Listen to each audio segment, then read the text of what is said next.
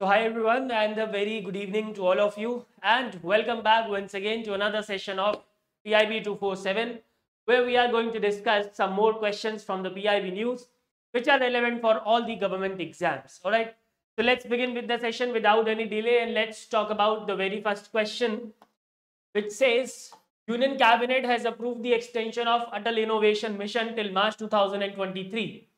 Various targets have been set for the extended period. So the question is, which of the following targets is incorrect? कौन सा target इसमें से incorrect है? Alright, so this is guys a very important question. Definitely you can expect a question in your exam. Alright, so let's talk about the news. So the news is this only, that the Union Cabinet has approved the extension of Atal Innovation Mission till March 2023. And remember, there are various targets which have been set for the extended period. For example, 10,000 Atal Tinkering Labs will be established, 101 Atal Incubation Centers will be established, 50 Atal Community Innovation Centers will be established, and finally, 200 startups via the Atal New India Challenges will be supported. So these are some of the targets which have been set for the extended period till March 2023. All right.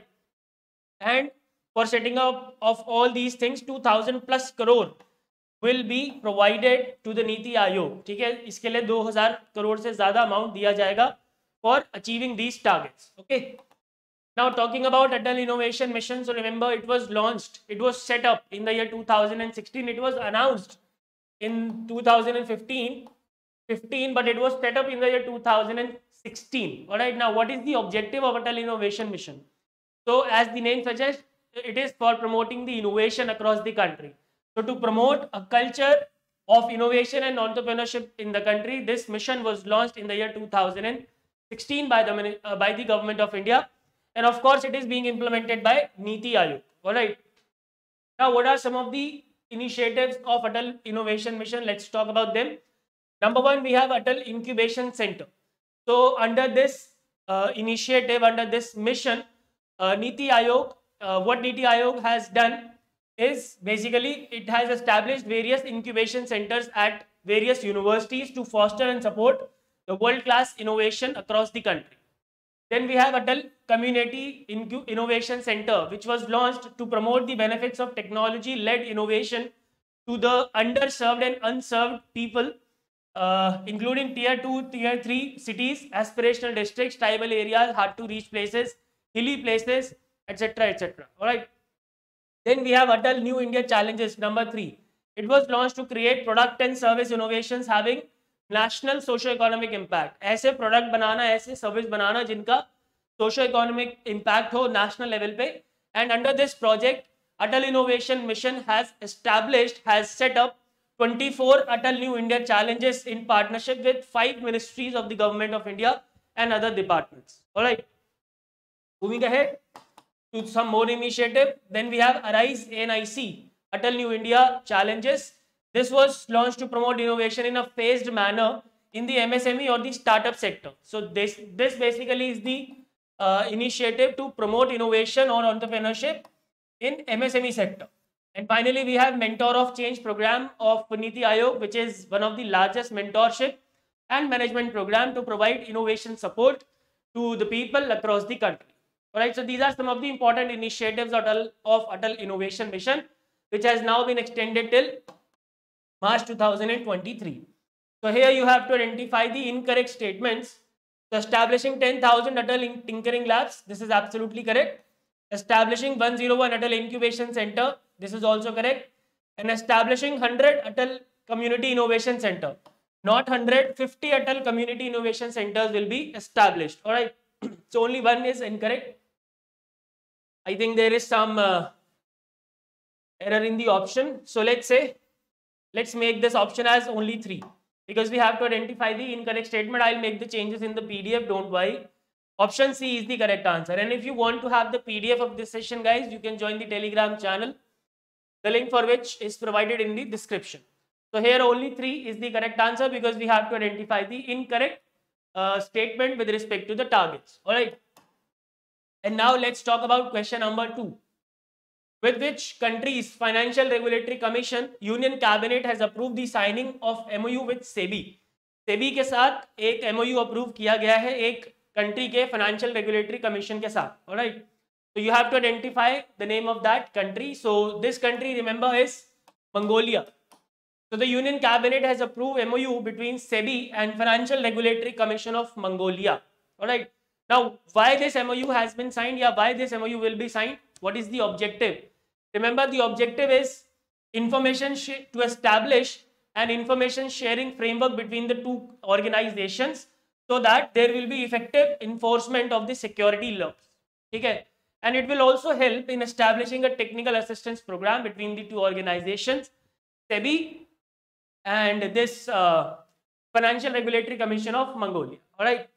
So MOU में बस आपको यही करना होता है. You just have to do these things. The organizations between which the MOU has been signed and the objective. That's it. उससे ज़्यादा detail में जाने की जरूरत नहीं है. So therefore the correct answer will be what? Mongolia. Option C, Mongolia is the correct answer. Ulaanbaatar is the capital. Question number 3. Which of the following initiatives is being implemented by Airport Authority of India, under which space is being allocated to self-help groups at airports for selling or showcasing the self-made products of their region? This is very, very new initiative and very, very good initiative of Airport Authority of India, because under this initiative, a space is provided to the self-help groups so that they can sell or showcase their products through that space. Okay. So remember, the name of the initiative is AVSAR, which stands for Airport as Venue for Skilled Artisans of the Region. Airport as Venue for Skilled Artisan of the Region is the full form of AVSAR. And remember, the nodal ministry is of course Ministry of Civil Aviation, because the implementing agency is Airport Authority of India. Alright. Now objective is very clear. I believe objective abhi tak clear ho gaya hoga. So under this initiative, spaces have been allocated to the self-help groups so that they can showcase or sell their products of their region. Okay. Under this scheme, an area of 100 to 200 square feet is provided to the SHGs, और जितने भी airport authority of India द्वारा operated airport है वहां पे ये space provide किया जाता है. Okay. And the space is being allocated to the self-help groups turn on turn basis for a duration of 15 days, which means one SHG will get the space for a period of 15 days. उनको 15 दिन के लिए space दिया जाएगा, and in that 15 days, in that period of 15 days, they can sell or showcase their products. And finally, few outlets have already been commissioned at various airports like Chennai, Agartala, Dehradun, Kushinagar, etc. All right.